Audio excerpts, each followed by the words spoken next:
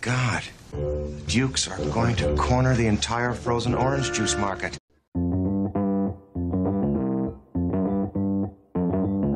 Live from Joe's mom's basement, it's the Stacking Benjamin Show.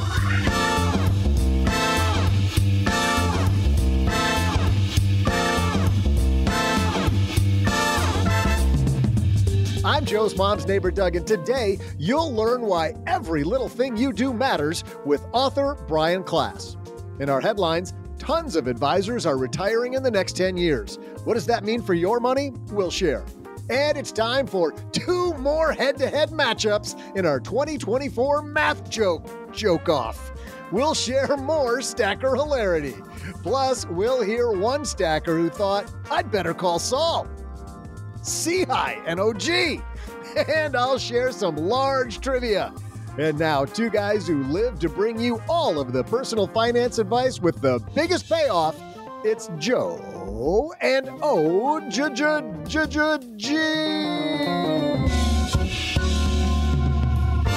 Well, heidi-ho, neighbor. Welcome to the Stacking Benjamin Show. I am Joe Saul-Sehy, and we are happy to be guiding you through another hour of really some interesting discussions. I looked ahead of time, OG, at what we've got on the slate today, and it's a good one, as they say. Excellent. Whoever they are. Not sure who they are. Not marginal, not below average, just A game or B plus game? No, coming in at like a 10. So whoa, the bar's high. 10 out of 10. I mean, 10 out of 12. Listen, we start off with Brian Klaas. We've got the joke off today. I mean, what could be better? Plus a headline. I mean, throw that in. All right. Yes. On top of that, how about if we serve pancakes? Then let's freaking go. Should we serve pancakes? I'm a waffle guy. I like pancakes. Well, you know what? Since it's 10 out of 10 day, how do you like your waffles? My favorite way to do waffles. Oh, that sounds delicious. Let me ask you this. I don't really care that much, but what I really like is when the bacon's on the plate and then you pour the... But wait, doesn't it drip on your socks then? Well, not if you're careful. There's nobody else in the room. We got a great show today, everybody. Brian Klaas here with us. So let's get to our headline. Hello, darlings. And now it's time for your favorite part of the show, our Stacking Benjamin's headlines. Our headline today comes to us from Investment News. This is written by Emil Halaz. This is a bad stat, OG, for people that are trying to figure out how to make their board of directors better. Over a third of U.S. advisors plan to retire within 10 years, he writes. Financial advisors have been retiring faster than they can be replaced, and that trend shows no sign of abating, according to a recent report from Cerulli Associates. But that coincides with an overall shift among established advisors going from wirehouses to RIAs, which we can define what that means. And although it's unlikely that there will be a one-to-one replacement advisor in the years ahead, succession planning has never been easier. All right, from there, because this is an industry rag, they take it from the advisor standpoint. I want to take this more from the average person's or average stacker standpoint. Start off here. This says shift from advisors going from wirehouses to RIAs. Can we talk about what that means? Yeah, sure. I mean, this is basically advisory firms that are leaving the big brokerage houses, the big name people that you see all the ads for: Merrill Morgan, Ameriprise, LPL, Edward Jones, I guess are the biggest ones, probably Wells Fargo, and either starting their own firms and saying, I'm going to go away from the brokerage business, away from the commission business, fee only or fee based, or joining an established RIA firm. Most of the time, especially with larger groups, it's them starting their own, maybe with some supported help along the way, because there's some organizations that provide a lot of back office support to help with that transition. Because if you're not doing it, you have no idea how to write an ADV or how to set up a compliance department or payroll or any of those things that business owners who have been running their own firms know how to do. So that's a big trend for sure that's happening is people are moving away from brokerage companies to independent firms.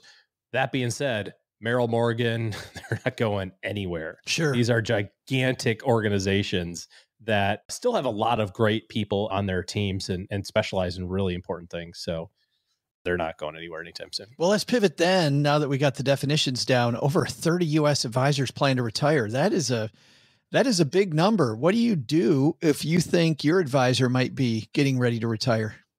It's a great question. I wonder, I would like to see the data on this. That seems like such a big number, doesn't it? It does, but it's Cerulli and Associates who generally do good work. Yeah. I do remember seeing something, this was many years ago, that there were more advisors at AIG. This is how old this data is. There were more advisors at AIG that were over the age of 80 than under the age of 30. Wow.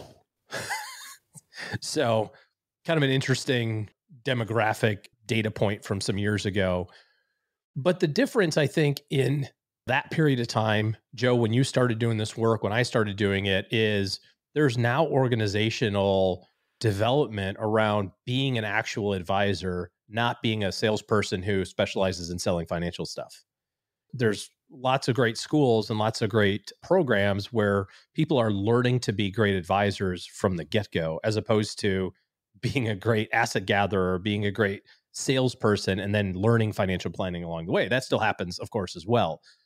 But I think there's more of a swell of younger people potentially, whether or not that offsets the large number of people that are scheduled to retire. And I say that also a little in quotation marks, because I think we've all known people that have said they're going to retire in the next 10 years and then haven't.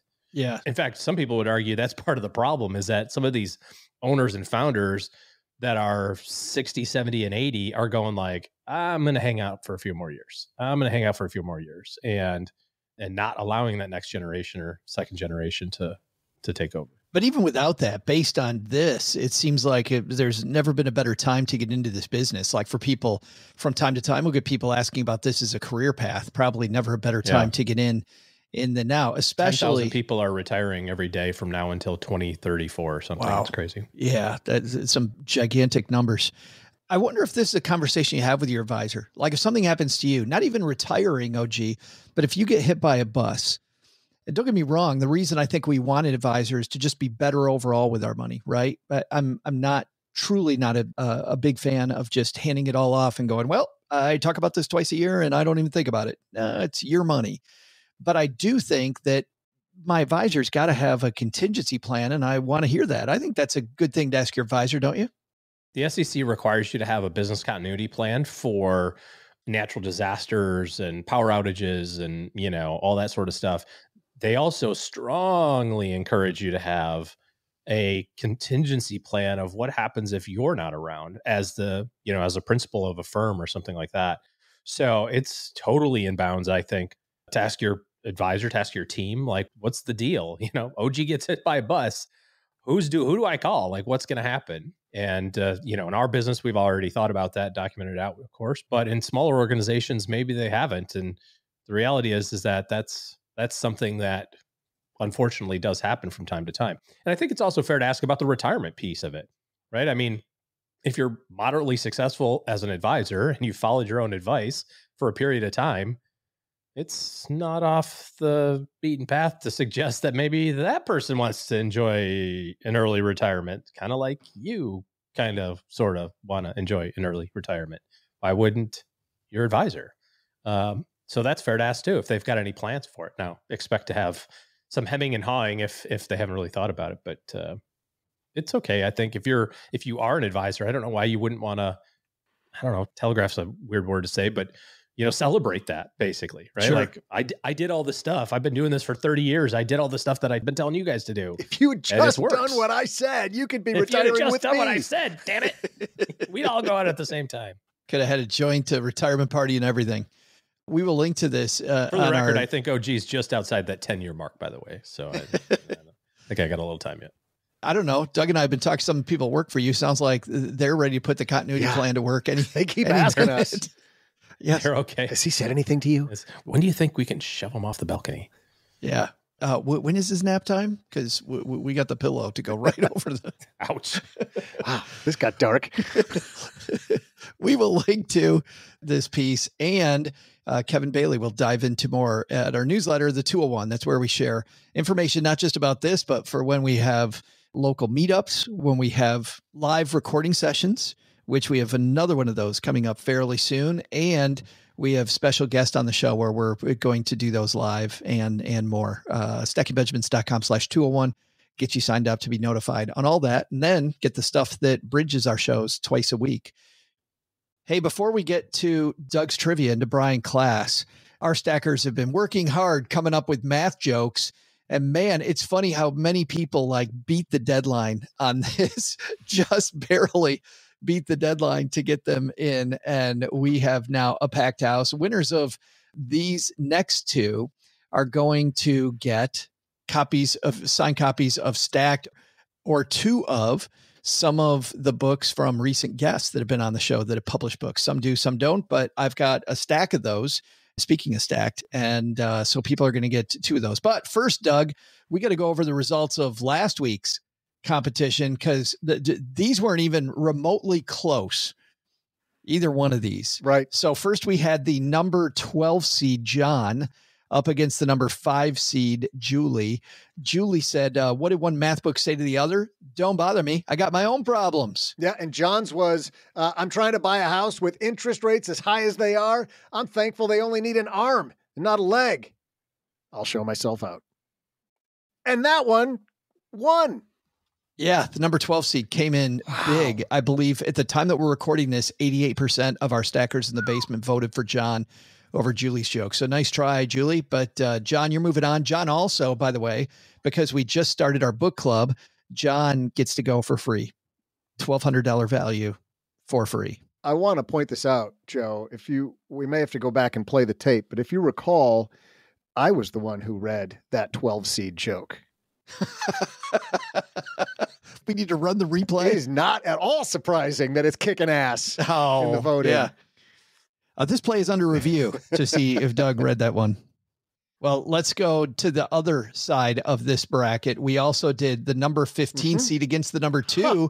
The number 2 seed, which was one of my favorite jokes. Why should the number 288 never be mentioned? It's too gross.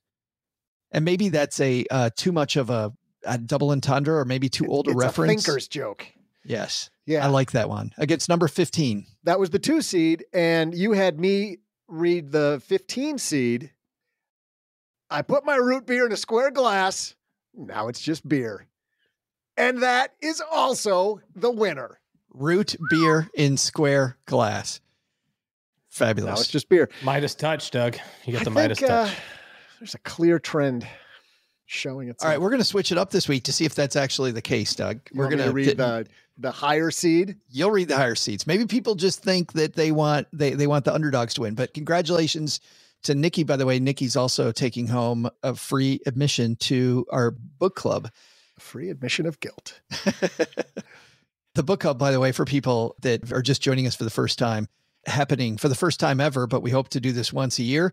We dive into my book Stacked over 10 sessions with a very small group of people, and they get free admission. All right. These people taking home 2 books, either Stacked, signed by me, or in another book, or if they already have Stacked, or for the few people that wouldn't want that amazing book, you can just get 2 from recent guests. But Doug, let's go to the quick ones. Go to the top half of the bracket, the 8-9 seed. 8-9 battle. Oh, these are always dicey games. It could go either way. Okay, here we go. Did you know that 10 plus 10 and 11 plus 11 are the same? 10 plus 10 is 20, and 11 plus 11 is 22. That's fabulous. All right, the number 9 seed. Oh, that was Brandy. Yeah, I forgot to say that's from Brandy. This one comes from Jen. I already won. I saw my math teacher with a piece of graph paper yesterday, OG. I think he must be plotting something. There's those 2. All right, OG, thoughts about those? And don't make them both suck. Please, God, don't. I'm a fan of the 10 and 11 one. I think. Come on, goddamn right he is. He's so. Yeah, I think that's right up my alley. It's almost like this one. This one you have to see. Do you know that you actually have 11 fingers and 11 fingers? See, watch. There's 10, 9, 8, 7, 6 plus 5 is 11.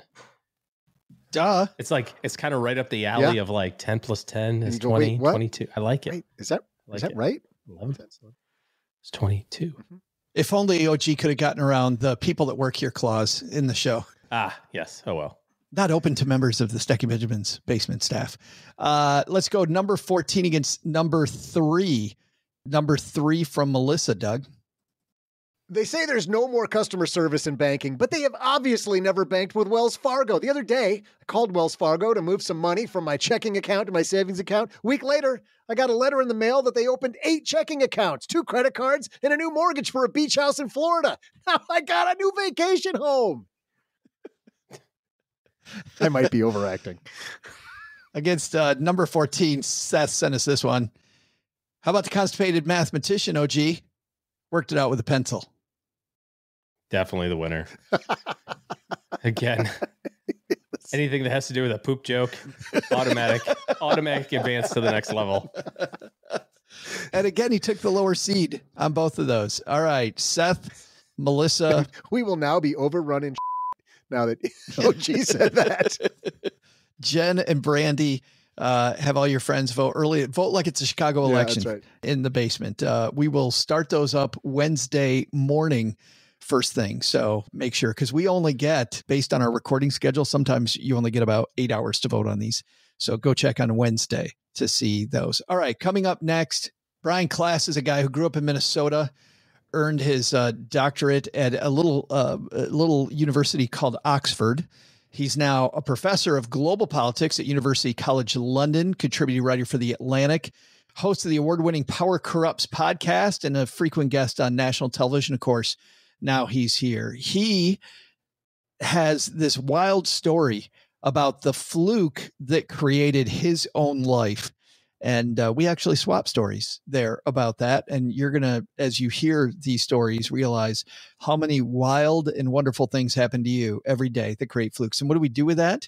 Well, Brian's going to tell you what we do with that. But before all that, Doug, you've got some trivia that ain't no fluke. Ain't no fluke. Hey there, stackers. I'm Joe's mom's neighbor, Doug. Through a series of flukes, I ended up in a hammock with Joe's mom yesterday afternoon. It wasn't my fault. I didn't have my glasses on, and now I got to avoid eye contact with her for at least another 48 hours or until this weird chilled feeling goes away. In less traumatizing fluke news, and having absolutely nothing to do with Joe's mom, I just found out that a blue whale's tail is about 25 feet across. I mean, I already knew that. I knew it, but now I know for sure. Blue whales are incredible animals. They're majestic, intelligent, powerful. I guess you could say I'm their spirit animal. If you've never seen one in the wild, you gotta go.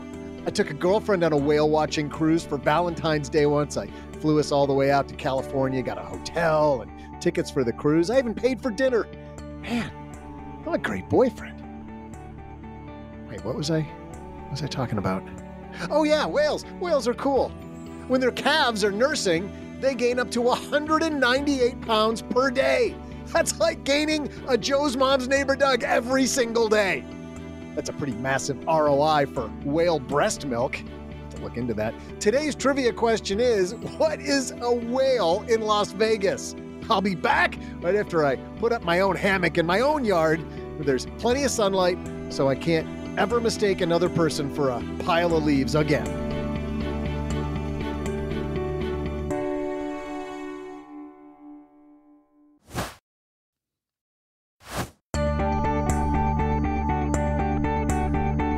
Hey there, stackers. I'm whaleologist and proud owner of my very own hammock, Joe's mom's neighbor, Doug. We're having a whale of a good time over here.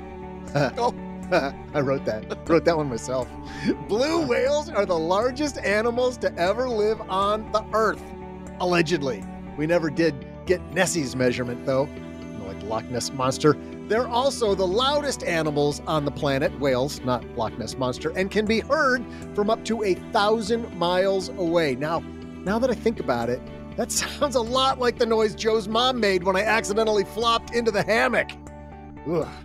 Today's trivia question is, what is a whale in Las Vegas? The answer?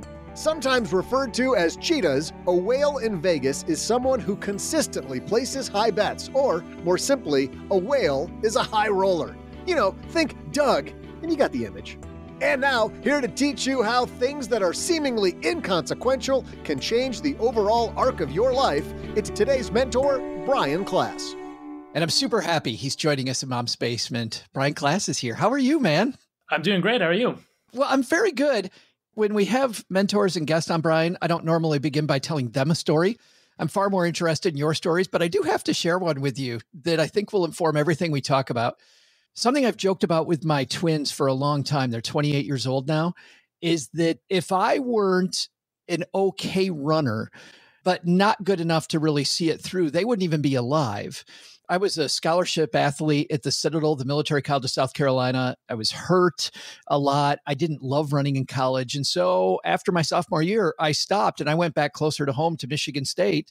Had I not gone to Michigan State, Brian, I would not have seen this ad in the paper to be a middle school track coach. I would not have then coached that team and been in on the hiring process for the girls coach, who ended up being Cheryl, who now we've been married for 30 years and my kids owe their existence to. But these flukes aren't just me. You have a far bigger fluke. I want to ask you about a person you're not related to, but who really is a big part of your life, named Clara Magdalene Jansen. Did I get her name right? That's right. No, exactly. So Clara is a woman who was alive in around the turn of the century. So she died in 1905, and she lived in this little farmhouse outside of a place called Keeler, Wisconsin, and had 4 young children at home. I think the oldest was 5 in 1905. And she snapped one day. And it was this tragic story where, it's probably postpartum depression, but they didn't have a word for it back then. She killed her 4 kids. And then she decided to take her own life after she did that. And the reason I tell this story is because this is my great-grandfather's first wife. And he came home and discovered the entire family, of course, dead. And the reason I mention this is sort of twofold. One is that quite literally my existence is predicated on them because my great-grandfather remarried to my great-grandmother, right? And so without that mass murder, I wouldn't exist. You wouldn't be listening to my voice right now, right? But there's another, I think, more profound point here, which is that, I did not know about this until I was 20-something. My dad sat me down at one point and showed me this newspaper clipping and so on. And that is the way that the world actually works, right? That there's all these invisible things that produce our existence. And you have this diversion where you end up, on the track, hiring committee and so on. And that's visible to us. But there's so many things that are invisible, that are constantly diverting our trajectories that we're just not aware of. And, in a quite literal sense, part of the story of my existence is a mass murder 119 years ago in Wisconsin from a woman I didn't know existed until I was in my mid-20s. My daughter spent 3 years in Japan teaching English, and you kick off this entire project, Brian, with a big discussion about Japan and a gentleman named A.L. Stimson, who's a name that a lot of our stackers may not know. Tell us about H.L. Stimson and how H.L. changed the world. Yeah, so H.L. Stimson and his wife went on a vacation to Kyoto, Japan in 1926. And, Kyoto is a beautiful city, and they just fell in love with it. So they spent a week there. Everything was perfect to them. And they just got this, it happens to a lot of us. We go on vacation, we get a soft spot for the place. Well, this didn't seem to matter until 19 years later when Henry Stimson, the HL in that story, ends up as America's Secretary of War, and he's overseeing the decision of where to drop the first atomic bomb. And the targeting committee unilaterally and uniformly says, Kyoto's our pick, right? It's a strategic location. It's the right place to drop the bomb. Now, he doesn't want this to happen because him and his wife both really like Kyoto. So he tries to convince the generals, and they basically have none of it.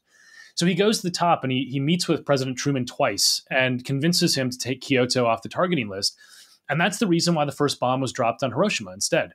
And the second bomb was dropped on Nagasaki because the other choice, the primary target that day, Kokura, was briefly obscured by cloud cover. One of the things I always try to make the point of with this story is whenever we try to figure out why stuff happens, we immediately gravitate towards the big obvious variables. The way you would figure this out is what are the best military targets? What would be the best place to drop a bomb and so on.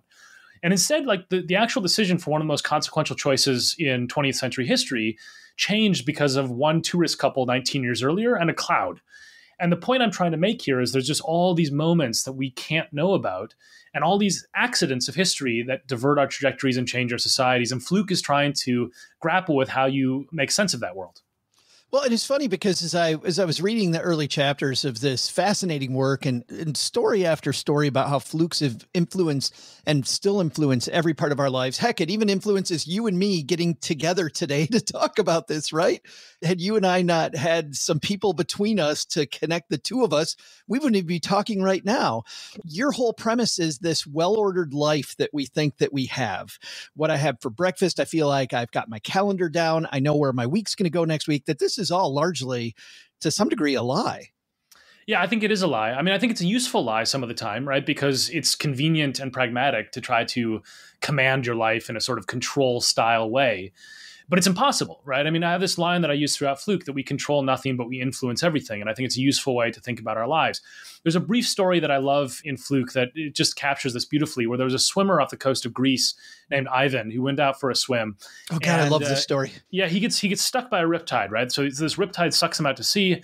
His friends go looking for him. They can't find him, and he's lost for 24 hours. And we all know how the stories end when someone gets ripped out to sea and is gone for 24 hours. Except for this time, right as Ivan was about to drown, he saw a soccer ball that saved his life, and he clung to it. Now, the reason this is an amazing story comes next, because the Greek news showcased his survival. And this woman watching this, I can imagine her like dropping her coffee mug or whatever as she sees this. She recognizes the soccer ball because her kids had kicked it off a cliff 10 days earlier, 80 miles away from where Ivan was swimming. And the point was that, for them, from their perspective, and this is the thing that I think is really mind-boggling, it's like from their perspective, unless they'd seen this TV show, the TV news, it would have just been, oh, a lost soccer ball, too bad, we'll buy another one. But instead what happened was they realized like this interconnection between us saved his life. And so, it's a really profound example, but it's one that is happening constantly. I think the mentality we have where we're sort of in control of our day-to-day existence, it's a convenient myth. And in fact, our trajectories of our lives are endlessly diverted by small changes, big changes, choices that other people are making, things that we'll never know about. And that's the story of our lives. And I think that doesn't mean we shouldn't pretend that we're in charge, because obviously it's still very adaptive to do that, to try to strive to make the most of your life and so on. But there's a limit to it. And, Ivan is alive because of an accidental kick of a soccer ball 10 days earlier by some kids. And that's the way the world actually works. I feel like we swim our stroke and there's these ripples that are created around us that I think are so important. Before we move on, though, I really want to ask you, because I was so fascinated by this story, Brian, that as I was reading about Ivan and the soccer ball, I thought to myself, how did he find this? And if we can just go into the sausage making process for a second, that doesn't have to do with Fluke, but just how did you even find that story? When you're an author, you just sort of, you act as a sponge for anything that is a related idea, right? And when I was doing research, I had this massive Word document. And every time I caught something, a glimpse of something that might be worth checking out later, I did that. And then somebody posted this, just the story of this guy who almost drowned. And then when I looked into it, I was like, actually, this is a story about causality, right? It's a story about like how things happen and the way the world works. So like a lot of the stories were tabloid style, and I actually found it in a tabloid. But then I checked it out, and it's a real verified story and so on. It actually happened. But this is the kind of stuff where, one of the things that was so fun about writing this book is that there are a lot of people who are asking these questions. In business, you have questions about change and what creates success. You have questions in physics about how the world works in reality. You have questions in political science about the way politics changes the world. And all of us are sort of grappling with our little chunk of the world. And what I was, this is why this was so fun to work on this book, was I was like, what if I try to like weave them together, right? Where I have like, here's a little bit of chaos theory from physics combined with political science, which is my background, economics, a little bit of stuff around philosophy and history. And I was reading the weirdest stuff. I was down these rabbit holes, and that's where you find these things. And the Ivan story was just one of those things that I stumbled across, and I'm very glad I did. Well, speaking of philosophy, let's go there, because you draw this big line between atomism and relational philosophies around life. Can you talk about the difference between those two? Yeah. So, Western modernity, which basically all the people listening to this, myself as well, have been steeped in for our lives, it's basically, it's the atomistic worldview, which is to say that you're an individual operating individually and you don't need to really understand the system as much, right? You need to understand your own choices, your independence. The American dream is like, atomism on steroids. It's like, if you want to succeed, then, you just need to work hard and play by the rules and so on. The Eastern philosophy realms have much more of a relational viewpoint. And there's a few ways to think about this. One is that we do have some aspects of relational thinking that we obviously internalize. One is you don't introduce yourself as a human at a cocktail party because you think about how you are relative to other people, right? You describe yourself relationally, and socially we understand that. But when we think about the way that the world works, we don't think relationally, we think atomistically. The relational mindset says, hold on, yes, the components are important, but the most important thing is how they interact. And this is the thing about society that I think a lot of people misunderstand, is that there is no meaningless action. Everything has a little ripple effect. And if you don't understand that and how those ripples occur, you're not going to understand the overall system. And this is where, chaos theory comes in, which, by the way, is still the reason why we cannot predict the weather beyond 7 to 10 days, because if the measurements in any of the models for the weather are off by even a trillionth of a degree, the forecast will become wrong as the model unfolds over about 10 days. Chaos theory teaches us that really small changes can have really big effects over time. And so I think that's part of the relational mentality. We live in this complex system that is modern society. And the idea that we're the sole author of our life stories is, I think, a lie. I'm really worried about using that word in the text because, of course, it's one that a lot of people believe. But I don't think it's true. I think that there's actually a much more complex reality bubbling below the surface, which physicists grapple with and so on. But a lot of people who study humans too often ignore. Well, and I thought, even as I read your words that this is a lie, it made me think back to before my time and your time, like the Cold War days, and worried about what's somebody halfway around the world going to do that's going to wreck my world that I can't do anything about. And as I read more and more about this, the butterfly effect, the black swan events, all of these things, I thought, well, what use is planning? But then I went back to the title of your book, which is Chance, Chaos, and Why Everything We Do Matters. Not that nothing matters, that everything we do matters. Talk about that, because it sounds like once we embrace flukes and we embrace the relation, I don't know, I guess it opens us up, Brian. Talk to that. So I find this really empowering. Some people, when I describe the ideas in the book, they say, oh, maybe it's going to be nihilistic because there's a lot of randomness involved and so on. I think it's the opposite. I think that everything that we do has ripple effects that affect people, and we will not see most of those ripple effects, right? But that means that there's nothing that we do that's unimportant. I think one of the things that's part of the malaise of modern life is a lot of people feel interchangeable, right? You have automation, you have robots and all this stuff, and people feel like, oh, maybe I don't matter that much. I think quite literally the way that reality operates is it's showing that that's not true, that the individual actions we make create the future. And without going into too much detail, about the specifics of this, I will say that, the moment that a child is conceived is one of the most contingent in the world. If there is a microsecond change to that instant, a different person gets born, right? And that means that everything that happened that day affected who became a person. But that goes back on and on and on because you had to be together at that exact instant for that person to be created. And I think that when you start thinking about this, there's just so many ripple effects that happen. And our trajectories through life are just, constantly jostling together and so on. But nothing is unimportant. And I think this mentality of we control nothing, but we influence everything does lead to this, profoundly important belief. And it's also one where, Clara, the woman that I told you about before, like she had no idea that her action, this horrible tragedy, this horrible murder she perpetrated was going to give rise to a podcast in 2024. But lo and behold, it has. Right. And that's just the way the world actually is. So here we are. What I thought about as I thought about this, as I was putting my arms around this, is number one, the level of gratitude I have now, Brian, thinking about all the flukes in my life that not just made me, to your point, but made this possible, makes everything we do every day. Just the level of thankfulness that I have that relationships kind of brought us here, but also on the other side, coping. I think too many of us, I believe, and I think you even talk about this a little bit in your previous work too, when you talk about politics and corruption and some of the other work that you've done, like just the coping we have around those things, I think becomes a little easier when you're like, hey, this didn't break my way, but it's not the end of the world. Yeah, the thing is, when I was trying to come up with like metaphors for the way that I think reality actually operates, I use this idea of a thread, right? A thread of your life. Now, of course, you can slightly change the trajectory of the thread or the type of thread you're using. But the point is, if you're making a tapestry of the world, every change to the thread actually changes the image of the tapestry. It's not like a normal tapestry. You can pull out one thread and nothing else is affected. It will recreate the image. And I think the idea for coping, which you're very astute to point out, is one where if you think about it this way, there is no unbroken line between the worst moments of your life and the best moments of your life because they were caused by each other, right? So like the worst moment of your life is what is part of the causal chain of events that leads to that moment of euphoria, the best moment of your life. And that to me is like really, really good for processing things because there's an arbitrariness to this. Of course, this mass murder in Wisconsin, a terrible, terrible event, has given direct rise to everything that I've enjoyed in my life. I mean, if it hadn't happened, I wouldn't be here. But that means that also every wonderful moment in my life is potentially causing somebody else's really awful moment. And that interconnection makes me feel part of something, right? And I think this is where this aspect of modern life, I think there's a lot of stuff where people feel lonely, they feel unimportant. And I think when you start to look at how, physics shows that the world actually works with chaos theory and so on, we should feel really important. And we should also recognize that those awful moments are inextricably linked to the euphoria that does exist in the rest of our lives, which I find very, very uplifting. Other people might process it differently, but that's my take on it anyway. What surprised you most when you were doing the research for Fluke? I think it was my reaction to the realization that I don't believe there is some massive cosmic purpose to my life.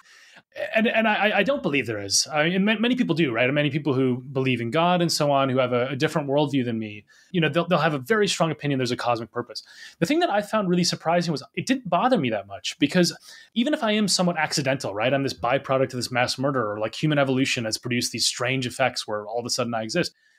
Maybe it's just enough to like live in a world where I get to enjoy, great experiences, be alive, experience consciousness, have a good time with good people, and hopefully make other people's lives a little bit better. And, to me, like, I think I was surprised by that, because I think it would have been very jarring had somebody told me when I started researching the book that you're going to come to this revelation that you don't believe there's a grand, purpose to your life. I'm actually okay with it. And I think it's something where one of the things that's fun about writing books like this is, everybody reacts to these ideas differently. It's the beautiful thing about human consciousness. You're going to have 8 billion people who make their own sense of reality 8 billion different ways. But this is the only thing I've ever worked on professionally that changed how I think about who I am. And that was super, super cool. Everything else I felt like I've been writing sort of, in broadcast mode. Like, here's stuff I already know. This was an experience that sort of cut to the core of what I think the world is about. And that was a very fun experience. I love how you have this dichotomy between when good things happen to us, and you use an example of we win the lottery. It's serendipity. And wow, that's a fluke. It's amazing, but it was a fluke that affected my life. But when bad things happen, your quote is, well, every time bad things happen for a reason. You're like, no, they don't. No, they often don't. So this everything happens for a reason mantra, you hear this almost exclusively when bad stuff happens, right? Cancer diagnosis, breakup, getting fired from a job, and so on. And there's loads of psychology research that has verified that we accept chance or randomness as explanations for positives that are unexpected, and we cannot accept that. You can't believe that this horrible thing has happened to you for no reason. And so I think, there's an aspect to this where I think it is true that some just really awful things happen, right? I don't think there's always a grand plan for why tragedy strikes. But I think there's that uplifting aspect of the sort of unbroken chain of events that deals with that. So even if you deal with this massive setback, which is unfair and unjust and terrible for you, it will either present much better outcomes in the future, potentially linked to that, or for somebody else, you might have a really positive ripple effect. And so, that interconnection, I think, deals with some of the angst that we feel.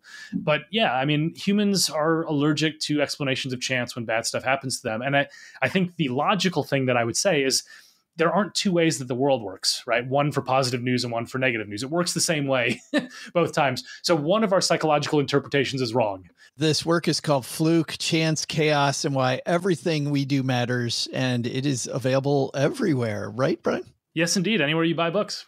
Awesome. Brian, thank you so much for helping us realize that it's not about really what happens to us, but it's about what we do next, and realizing that we're part of this bigger, more interconnected existence. Thank you so much. Thanks for having me on the show. It was a pleasure.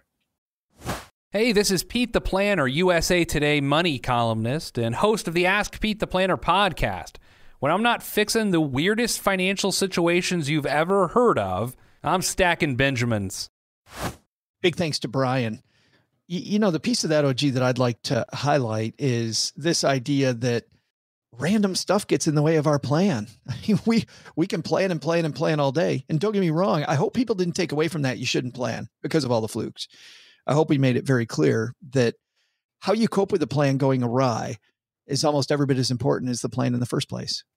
I like to think that the activity of planning is the most valuable piece, because you're right. You don't have any idea what's going to happen. The way that I think about it from a money standpoint is you want to give yourself the opportunity to have the most choices in the future with whatever decision you're making right here. And if you do that, if you're young and you're like, oh, I only have to save $500 a month to reach my financial goals by the time I'm 65, that's fantastic. But wouldn't it be nice to have the flexibility at 45, should something go awry, to go like, I need to go a different direction here. Thankfully, I saved extra money so that I have some flexibility in my plan. If it's exactly to the dollar every time, you're hoping that nothing goes amiss, which obviously just life happens. So plan for flexibility, and the activity of actually sitting down and thinking about it is probably more important than the document that you write it down on Couldn't agree more. Actually, I'm really glad you said that. Perfect. Because there were a lot of times when one time in particular I'm thinking of, but I would help organizations either do strategic planning or some operational and tactical planning or disaster recovery, preparedness. And I remember one time somebody getting pretty animated saying, what's the point? You come up with all these plans and they sit on the shelf and you don't do anything with them. And well, in the case of disaster recovery preparedness, that's exactly what you want to have happen, right? But exactly. You're right. Let's burn the office down and see what we do.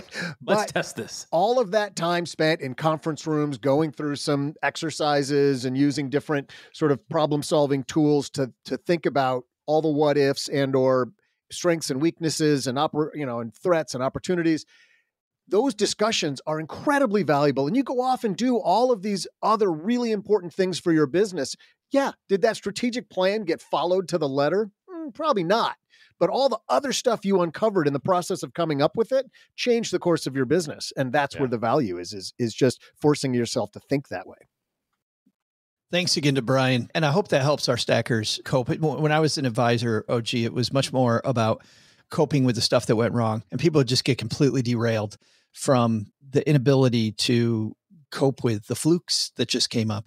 Yeah. It's a difficult place to be, but to know that it's going to happen ahead of time, I feel like is part of the game. I mean, it's just as simple as talking about market fluctuations. I mean, it's as simple as all of a sudden you're down 20%. It was really weird, OG, because Joe said thanks again. And I thought for sure he was going to say thanks again to OG and Doug for imparting all of that wisdom. But who's Brian? What? Did you mess up my name? You thought my name was Brian? Spelled with a D, not a B. Yeah. Doug. Who's that guy? Hey, time for one stacker who had to better call Saul-Sehy and OG. This is the part of the show where we answer a question from a stacker. And you know what? With Gigi being here on Monday, talking about her dad's 4 cars and how in her culture, having cars, definitely a status symbol. Well, somebody asked a car question in our Facebook group called The Basement, stackingbenjamins.com/basement to get there. But somebody asked this, and I wanted to get your take. They asked, how long do you believe it necessary to keep a car in order for buying it to be worth the investment? For example, we purchased a 2014 van 8 years ago for $16,000. I could get around $9,000 for it now, making it $7,000 for 8 years or $875 per year to own. I'm thinking of purchasing a new car, which will be 2 years old, family car, etc., which I'll probably keep for another 8 years. Question is it not a sound choice to purchase a $32,000 vehicle and keep it for 8 years and then resell? Am I looking at the math correctly? Is buying used always the best option? It'd be a cash purchase, so interest rates don't apply. Any insight would be appreciated. The only thing I could think of there, OG, was that they weren't thinking about the cost of maintenance and upkeep. Like they're just looking at cost to buy versus amount that I'm going to sell. I can't say that I've ever thought about a car purchase in a sense of what is it going to be worth on the back end? Thus, what's my annual cost to own? And I guess if I did, I would be thinking of it in comparison to what? Like, what's the alternative? A bike. I mean, just buy a cheaper car? Well, no, I think what they're comparing is 2 different cars, 2 different rides, right? 3 different rides. Do I buy new? Brand new. And drive it till it dies? Is that actually a better thing than holding onto it for 6 years, holding on to it for 8 years? Like a couple-year-old car, but holding onto it for 6 years or 8 years. I think generically speaking, over history, I think most people would agree that the vast majority of the depreciation on a vehicle happens in the first couple of years. And if you can have someone else deal with that through buying, a year or 2 old vehicle, I think that puts you on the better side of the ledger statement generally. Now, during COVID, there's all sorts of weird stuff going on with, used cars and all that sort of jazz. But across the board, I think most people would agree that the biggest depreciation happens the minute you drive it off the lot, right? You buy the car for $50,000 and you put 1,000 miles on it and now it's worth 40, So if you can buy it a year later for 40 or buy it a year later for, whatever, and that first initial hit of depreciation, you're going to always be better off because that residual value at the end of that 5-year period or 10-year period or whatever is going to be the same, regardless of whether or not you bought it on day 1 or on day 365. A 10-year-old vehicle will be worth X dollars.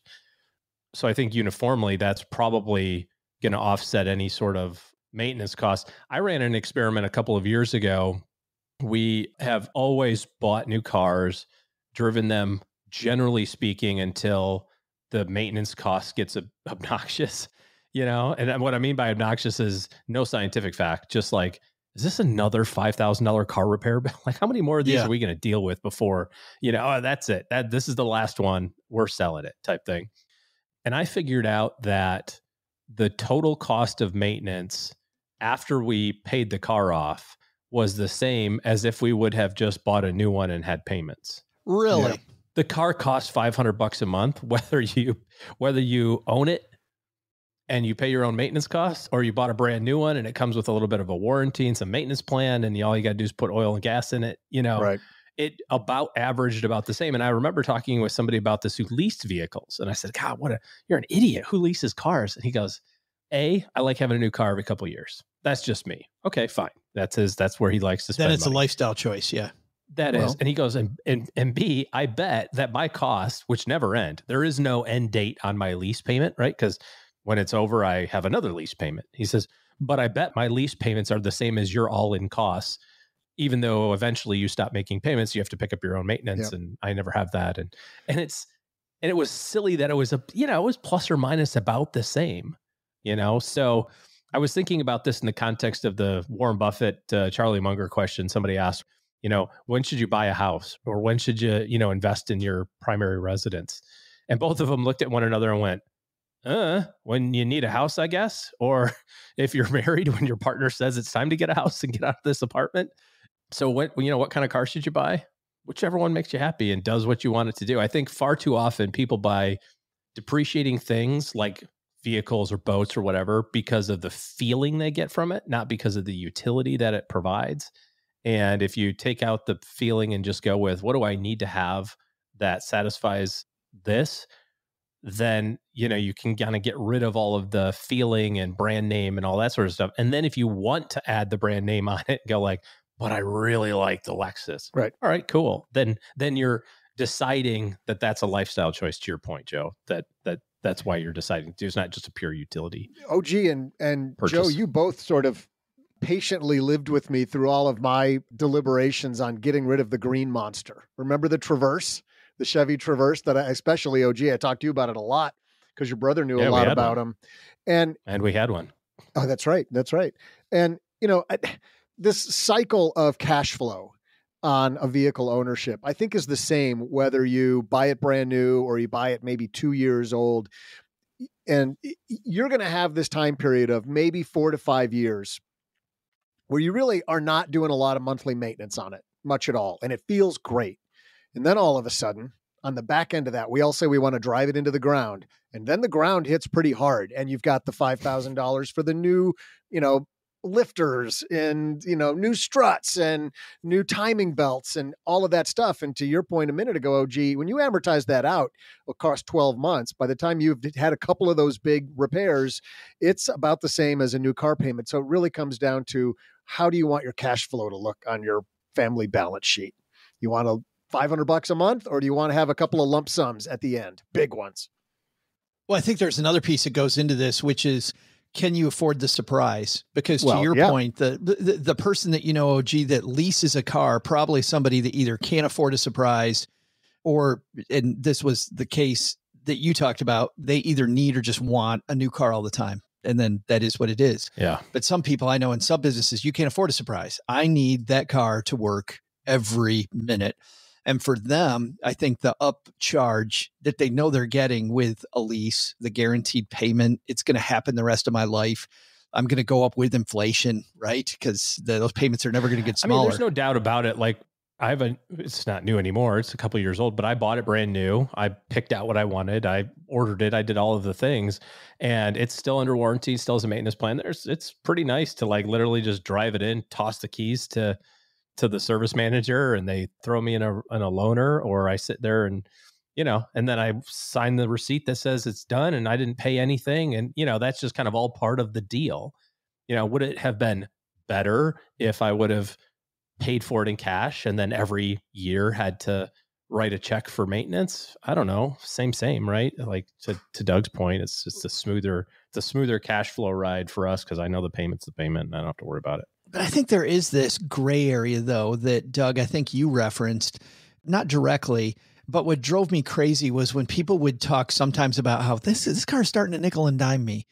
And then we would dive into the numbers, and the nickels and dimes are way less than what the car payment would be. And assuming they've got the time to deal with the nickels and dimes, they're fine. They're not up to the major stuff yet. Yeah. And that always it's nickel and dime me. So justify it. They're totally trying to justify it. And don't get me wrong. If that's what's important to you, go ahead and do it.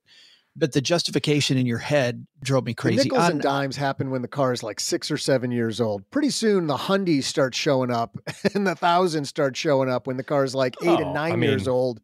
And you think, this is it. I'm going to do the struts on this and it's going to last for another 2 years before I have my next 5. Nope, it's not. You're going to have another $5,000 repair about 8 months later. And what was, Doug, you and I talked about this. What used to be a $500 visit to the auto repair place is now a smooth $1,000. It's always $1,000, right? It's like, oh, the evaporator core. Yeah, it's and they're out of stock. It's 114 degrees outside and you want air conditioning? I bet you do. Well, anyway, it'll be $1,200. And you're like, just whatever here. I'm with you. I think the little things happen from years 4 through 7. And then when you get to about year 8, stuff starts falling off. Yeah, it's like, what's that clunking sound? Yeah, I had that. And there's your answer then. Maybe it's 7 or 8 years is the answer to this question. Might be the sweet spot. That's what he said, right? 7 or 8 years. Yeah, 7 or 8 years. What they were going for. Yeah, sounds like a great idea. Buy the Bugatti. Is that when the Aston Martin starts to go through the goes floor? Downhill? Yeah. A family car like an Aston Martin. Exactly. Hey, if you've got a question for us, you know what? You can actually get some sweet Stacking Benjamin swag if you call them in, stackingbenjamins.com/voicemail, and we'll begin doing that again shortly. I thought this week's a nice time, though, to shine a light like we do periodically on our Facebook group, The Basement. But you know what? If you're not here with a question about the length of a car on your wallet, the lengths to which you'll keep your car alive, what effect that has on your wallet, you're here because you need a better team in your corner. OG and his team are taking new clients. And so the first step is to get on their calendar. stackingbenjamins.com/OG leads you there. And you can see how their team will interface with you to help you make better decisions in 2024 and beyond. stackingbenjamins.com/OG for that calendar. All right. Time for us to head out to the back porch. OG, you've got something for us. So guys, my fridge is on the fritz again. Or still. Where are we at on this story? Because the last we heard in the continuing story of sands through the hourglass. Meanwhile, back at the ranch, your fridge dude said, really not much or nothing. Not my circus, not my monkeys. Yeah, nothing I could do. And then you called him and said, hey, the fridge is working. And he's like, all I did was reset it. Yes. Did you? Whatever that is that where you stopped? Well, we called somebody else. He gave us a referral to another guy who specializes in these systems, I guess. And they said, well, if it's working. We're like, yeah, but it's not. Like, I don't know why it's working, right? It shouldn't be working. But it's been working for 2 weeks. And then today it stopped again. So we kicked it through water and all the equipment just to see if that would help. I'm kidding. We plugged things in, we unplugged things, we did all sorts of home remedies. Just shake your finger at it. You listen here, fridge. Well, the hard part is out of all of this, the worst thing about it is the frozen food and the freaking ice. First of all, it takes forever to make a bucket full of ice, right? You gotta waste it all. You gotta throw it all away because otherwise it's just a flood everywhere. And then when it does get fixed, it's like another 4 days before it fills up ice again. That's what they make those big white boxes outside of gas stations for. I know. You're not wrong, which could be a solution. But it's just cold enough here. And actually, it's like, of course, it happens on the day where it's supposed to get to 45 and tomorrow's 55. It's like, it just happens on the warm enough day to not just leave it outside. 3 days ago, you could have just put everything out there, right? Yeah. Or just, in the garage or something. It's 40 degrees in the garage. It's close enough. Yeah, they're coming tomorrow. Well, they're coming tomorrow. They're coming to try to fix, or are you just going to buy a new one? No, coming to try to fix. I mean, I'm still holding out hope it's something simple like a motherboard, whatever those things are. That's simple. They sound free, really inexpensive. Yeah. And they make them really easy to get to as well. Well, that I figured, This doesn't have an NVIDIA graphics chip in it, so it should be accessible. Some refrigerators have that crap now. Yeah. I bought my mom a refrigerator in her new place, and it's a double door one that opens like that, whatever that's called, French doors with the freezer underneath. And you put your most popular stuff in the front right. And then, when you go, oh, I wonder what's in the fridge. You just knock on the front door. You gotta be kidding me. And it lights up the inside of the fridge. There's a window. The window is like a it's just a window, right? No, it's its own separate door. So like literally if you're like, I'm just getting the milk, you can put the milk, cheese, creamer, like kind of whatever, like right in that front, so you can just like get easy access without like opening the whole thing. Oh, so she's still got to open it. It is an opaque door. She's got to open. It's a double door. Yeah. All right. Well, the right side is a double door. The reason I ask is because and it's opaque that you can knock on to light up the whole inside. All right. I've seen some that it's glass on the right-hand side. So you just, can see what's in there all the time. And then others that have I can't remember what they call them, but it's a giant LCD panel. Like who the hell needs an LCD Wi-Fi enabled connected? It's a door that triggers the light on, but it also is a double door that you can have your other. Hey, here's another thing we can use to connect this story to the financial world our audience so craves. There is a really common hack that has been happening primarily, I think, with Samsung appliances and some LG appliances. You're nodding your head like you know about this? No, they are being common. So all these Wi-Fi connected devices that have no godly reason for your washing machine does not need to be connected to the internet. Who the hell needs to start their washing machine remotely? You got to walk over to it to put the clothes in it. Exactly. And put the soap in it and microwave. Same thing. You got to put the brownie mix into the mic. I'm ranting. Anyway, they're all connected and they are being commandeered to harvest and mine Bitcoin. And yeah, right. Of course. And if you look at, some people who are really tech savvy will look at the traffic through their router and they'll see like every day their washing machine has like 3.8 gig going up to the cloud and like 5K coming down. Like it's all just processing The 5Gs power. are coming for us, guys. It's the 5Gs. Right. It's the 5Gs. They're just stealing the processing power and they can distribute that across thousands and thousands of internet connected devices. Wow. Use your washing machine. You're spying on how dirty is Doug's underwear. That's what I don't even know what you guys are. They're just using the There's processor. a sensor in there. They're not looking at MeUndies. Yeah. Well, that's what they want you to believe. They want you to believe it's something benign like Bitcoin processing. In fact, they're sniffing your panties. Are their skin? I just threw up in my mouth. Please. I don't know about that, but I do, Doug, all my best TV watching in front of the refrigerator. I just pull up to that LCD screen and watch that. But I got to tell you guys, at CES. If you do that, how are you going to get your steps for the day? Walking back and forth from the TV to the refrigerator. Who needs steps when I got the food right there? Food and the game. It's amazing. Cheryl's like, why is the lazy boy in the middle of the kitchen? I don't know.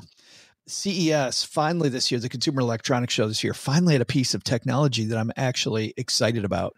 Like, what's the last piece of technology that you thought was really cool? I think for me, it was way back when hue lighting was first introduced. Remember when the different, your lights could change colors? Oh my God. I was like, that's incredible. Like that's a cool technology. Maybe that's some of the sad biotech stuff on your watch. That's okay. That's good. But can you guys think about something that really a technology where you went, that's neat? I remember when Sirius, old guy story, but I remember, Sirius and XM radio coming out. You were so into satellite radio. You had a constant erection walking around with satellite radio. Couldn't stop talking about it. As a guy who hated the death of AM radio, and, I used to listen to AM radio shows all the time. And then they became scarce. It was like, this is awesome. 100 channels of radio. Just phenomenal. It's just like AM. But the big thing this year, I don't know if you guys saw the Rabbit R1. Did you guys see the Rabbit R1? Yeah. This thing is truly the first piece of technology that looks incredible. So, OG, you know what this is? Is it the bartender thing that makes your drinks? No, I'll show you. This is a little square device. That looked amazing. Okay, I can't. It's out of focus. Why don't you just explain it? This is a podcast, Joe. Use your words. Use your words. All that you got to see is it's a little red device. You see, it's a little red device with a screen. That's it. It's a little cooler. So there's a little red. Not even gonna cut you. It's a little red device that you carry around. It connects. Apparently, the way I understand it is it connects to all the apps that you have. So instead of going, I want to plan a trip, and I go into TripAdvisor, then I go to my Marriott app or my Hyatt app, and then I go into however I book my flight app. I saw a guy do this on stage where he said, I want to go to London. I want to focus on the cheapest flight I can get. I'm okay with economy, whatever seat. OG's like, I hate this tech. Yeah. Deleted. Well, let's do OG way. I want to fly at least business class. And I generally want to travel between these times. I want to stay at X type of a hotel. And I'd like to go to a couple of well-noted 4-star restaurants within this area. And I'd like you to surprise me. It will go into the different apps that you have.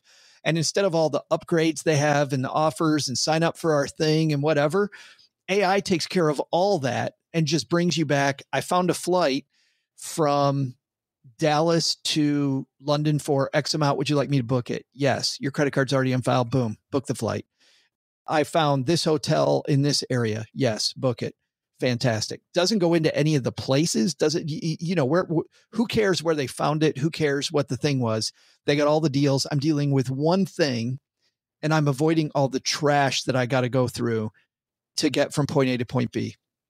Somebody wrote, why would I have this device and my phone in my pocket? Like, why would I have a second device in my pocket? And I love the reply that they gave, which is, for people that want to just flip TikTok videos all day, wherever they are, yeah, this isn't for you. But for people that think my phone is too much noise and I want to get rid of it, instead, I just say, hey, schedule this thing for me. Done. It is done. This is just a cool first use of AI that I've seen where I go, I could see myself using this in a heartbeat. My problem is I'm going to be like, I want a beach vacation in St. Petersburg. I want to go business class. I want to stay at a nice hotel. And it's going to be like, we found this really inexpensive flight and and I'm going to like show up at Russian customs at the wrong St. Petersburg. It's going to be like sending me to again. I would be like, I want to go to Paris. And they'll be like, well, you can drive. Welcome to Paris, Texas. We got it in under budget. It's only going to cost you $35 getting gas. Exactly. To get to what Paris. A bargain. Joe, click the link in the drive to chat. downtown Dallas, get on the Greyhound, and you'll be there in no time. I think there might be part of this, OG, which is trust but verify. If it says you're going to the other Paris, it might be there. I haven't really dug into this technology, but just hearing it from a peripheral point of view. Going to Sydney, Nova Scotia. Like, wait, what? It's beautiful this time. I did have a friend that found a really inexpensive trip to Portland. And exactly. So that's another it turned out that it was Portland, Oregon, not Portland, Maine. They were headed to, because Portland, Oregon was a cheaper flight from the airport they were going to by far. They're like, oh, I found one that was way cheaper than the others. And that's a way better schedule. Luckily, 2 days before they realized they were going to the wrong place. So they actually canceled their hotels and booked new ones and took an unexpected trip. And then went to Portland, Oregon instead. Oh yeah. Went to the Willamette Valley. Loved it. Went down the Columbia Gorge and saw the beautiful waterfalls. Thought it was great. George, but yeah. Okay. Columbia George. Named after George. Obviously. Duh.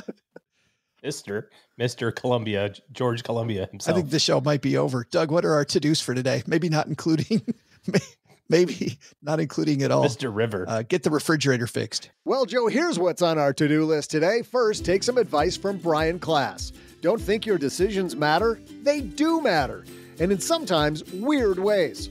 Also, when things don't go your way, be flexible. How you react to what happens is every bit as important as careful planning in the first place. Second, here's a to-do. Think about your team as a board of directors. When might they retire? What's your contingency plan? Don't have one? Well, there's a big to-do right there. But what's the biggest to-do? I think I'm going to offer to send Joe's mom on a whale watching tour so I can avoid her a little while longer. Maybe the fresh, salty air will help her forget the feeling of my face being smushed into her whale tail.